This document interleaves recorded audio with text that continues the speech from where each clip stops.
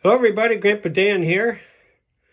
I got the second of the two Model T engines disassembled enough so that I could get the block cleaned out in my solvent tank inside and out.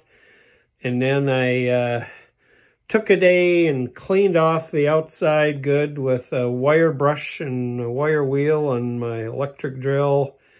And I do not yet have all the valves out. There's still 3 valves in it yet. And I don't have the camshaft. There you can see the end of the camshaft sticking out there in the front. And I don't have the lifters out yet. Those are still pretty stuck, pretty rusted stuck.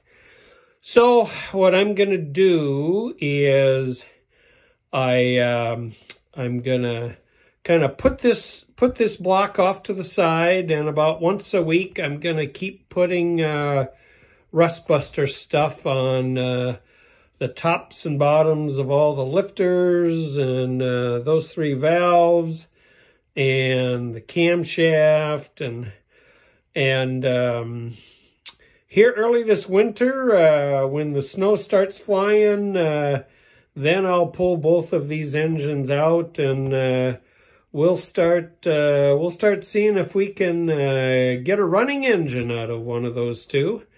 I did pick up a set of Model T pistons and rings, and I need to find a commutator timer and a couple other things. But once I found those, I've got most everything I need to see if I can clean the cylinders up enough and get the valve seats cleaned up enough. And oh yeah, I did pick up a new set of valves. I got a set of brand new valves. So if I can get the valve seats cleaned up enough, I've got some new valves to put in it. And then we'll see if we can make this thing fart and burp and make a little noise.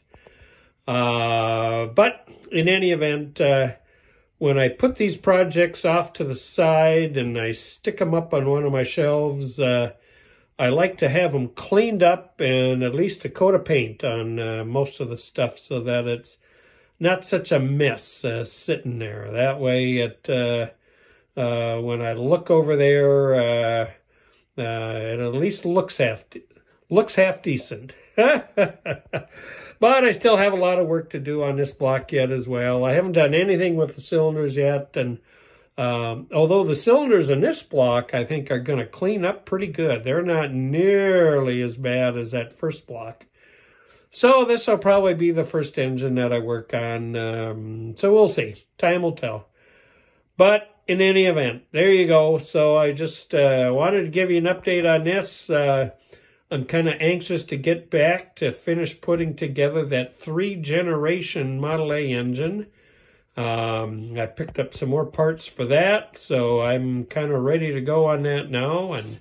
And so this, along with the other T parts that I took apart from these 2 engines, other than the pans, those I'll kind of put out in one of my storage sheds, but they're just kind of big and bulky. But the rest of the stuff I'll stick up on the shelves on the storage side of my shop here, and we'll pull those out this winter once the snow starts flying. So there you go. There you go. It says Ford made in USA. Haha, love it. Well, there you go. Thanks for watching. More fun to come on this, but this will probably be the last video on the Model T madness for probably a month or two, and then once it's kind of cold and yucky and snowy to be doing things outside, I'll pull these out and we'll start playing with them some more. So there you go. Well, have a great weekend, everybody. Thanks for watching.